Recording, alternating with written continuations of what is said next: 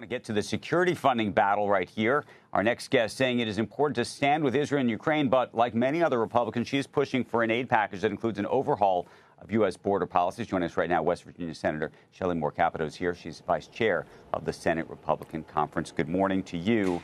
Good morning. Where do things stand right now?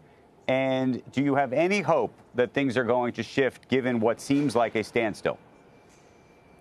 Well, I always have hope, and I do have hope in this case. And right now, our main negotiator for the Republicans is Senator Lankford, and Senator Murphy from Connecticut is working on the Democrats' plan. And I know they're in active conversations. I think they do have some areas of agreement on the border policy issues. But there's still a lot of sticking points. Our position, our Republican position, is we need to bring these numbers down, have more accountability, figure out who's coming in. It seems as though the other position is to just cycle people in quicker, put more money at it. But I think the president put this in his initial package in terms of where we need as we're looking at Ukraine, Israel, and Taiwan. And this is an actual part of that essential security package. Right. As you know, Democrats have pushed back on this idea in large part because what's been proposed appears to prevent, in certain cases, folks who are seeking legitimate asylum from crossing the border and immigrating. How is that all going to square itself? You know, I heard Senator Murphy on Sunday say that the Republicans essentially want to close the border. That is absolutely a wrong characterization of our position. We want legitimate asylum claims to be adjudicated at the beginning rather than 8 to 10 years later. I think that we can have a system and policy changes that will make it so that people who are at the border as they're coming in, you can tell they are fraudulent charges and go ahead and send them back rather than into the country to await a further judicial hearing. And so I think we want to have accountability for who's coming. I think we've seen that there are over hundreds that are coming in from the terror watch list. The numbers are just astounding. Every week there's a new record set. And so shutting down the border is not the objective. It's the accountability piece and pulling the numbers down. Senator, help educate our audience because, you know, and you probably can't see it, but we have a banner up that says international aid versus border funding. And everybody looks at it and says just border funding is the issue.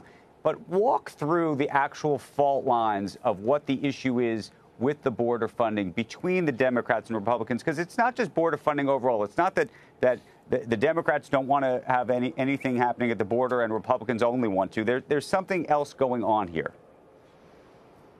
Well, it's a difference, I think, Andrew. The way to explain it is the difference is money or policy. You see repeatedly Secretary Mayorkas coming before the Congress and saying, fix the border policy. In other words, for them to be able to enforce, although I don't think they enforce strongly as they need to be able to enforce to bring those numbers down, to have deterrence.